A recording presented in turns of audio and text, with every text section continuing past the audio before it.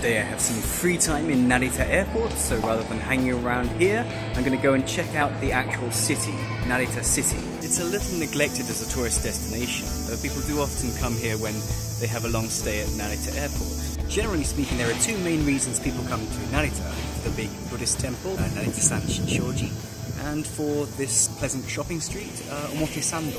Now, several roads in Japan are called Omotesando, including one that gives its name to a very upmarket area of Tokyo. Here they have a nice traditional shopping street with lots of old-fashioned eateries and gift shops. It very much put me in mind of Shibamata, but on a larger scale.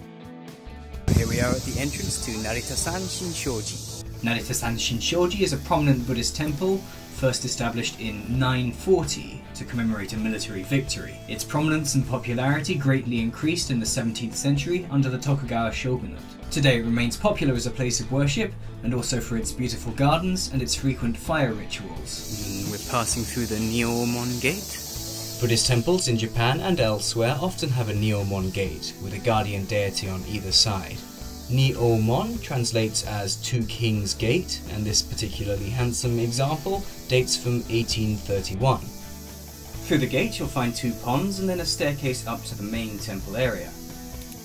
This is a beautiful place. I definitely should have come here sooner. On either side of the staircase is modern but attractive stonework, complementing the pond with its fish and turtles. Like many Japanese temples, Naritasan Shinshouji is on high ground, and the staircase will lead you to the wide open main courtyard. This is my personal favourite part of the temple, the three-storied pagoda. The three-storied pagoda is one of the oldest extant buildings in the complex, having been built in 1712. The only older surviving building, the Komyo-do, was built in 1701, but has been moved away from where it originally stood to make way for the newer main hall. The temple was built after a rebellion was quashed to house an image of Buddhist deity Fudo Myo-o, also known as Achala. The statue had been brought to Narita to bring divine support to the emperor's troops, and the story goes that after victory was assured, the statue refused to be moved, so the temple was built around it. These buildings date from a period the temple's popularity surged, when the statue was displayed in Edo, or modern-day Tokyo. Prominent kabuki actor Ichikawa Danjuro played Fudo Myo-o in a wildly popular play at the time, crediting the birth of his son and successor to his having prayed to Fudo Myo-o at Narita-san. He and his descendants, or kabuki actors, some adopted, became devoted patrons. The pagoda and adjacent buildings, including the bell tower, were built during this period of expansion and prosperity.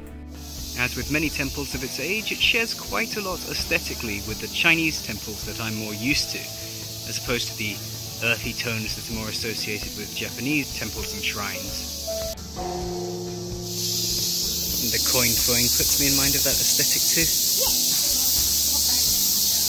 The main temple is not a very ancient edifice, but it's well worth a visit anyway. It was really enhanced for me by a guy chanting his Buddhist sutras.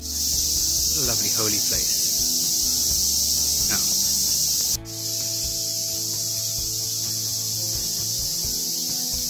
there's the holy ladder. For me, the most impressive part of the visit was exploring the temple's expansive grounds. There's a lovely garden here with this wonderful huge ishidoro. Wouldn't mind having that one in my garden. What a wonderful place for a wander on a cool late summer afternoon, missing loved one. This is a graveyard, of course, but that doesn't mean it's creepy or strange to be here. It's wonderfully peaceful and a great respite from, the pace of the city. I've been going to the Aoyama cemetery quite a lot recently just because it's convenient for work. That's this place right here. Those of us who love stonework and these kinds of ishidoro, stone lanterns, there's so much great stuff to see in these places where we can remember the departed.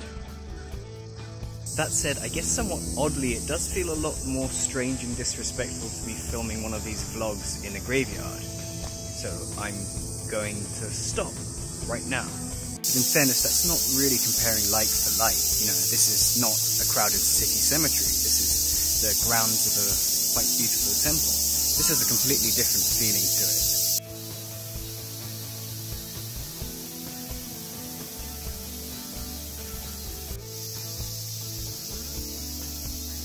I'm really happy I came here. I could stay here a long, long time.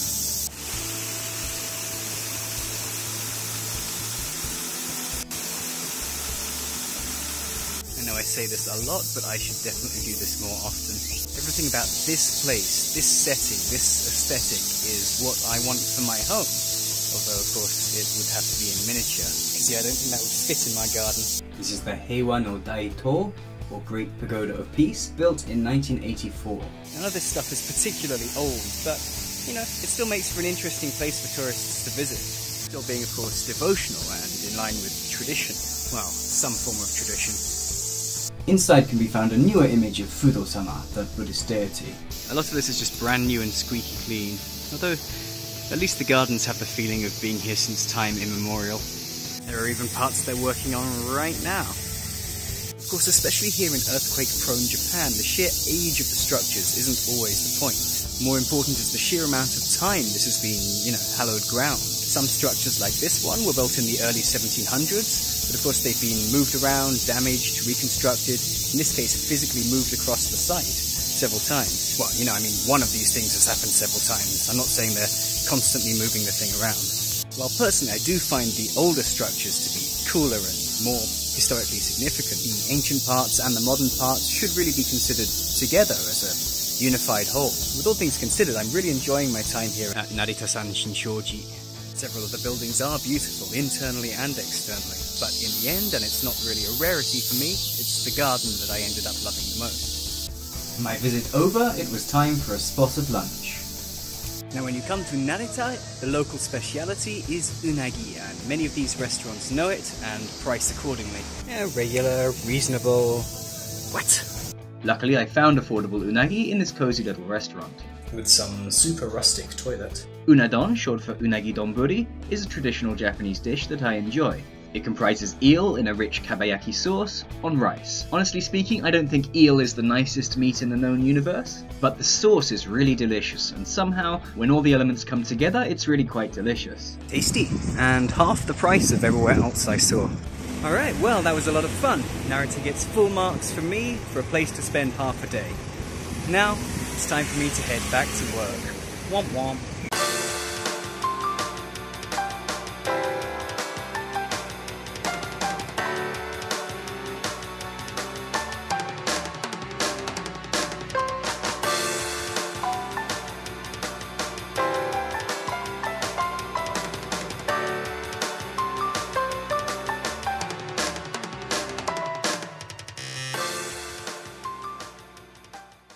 Two main reasons people come to Narita.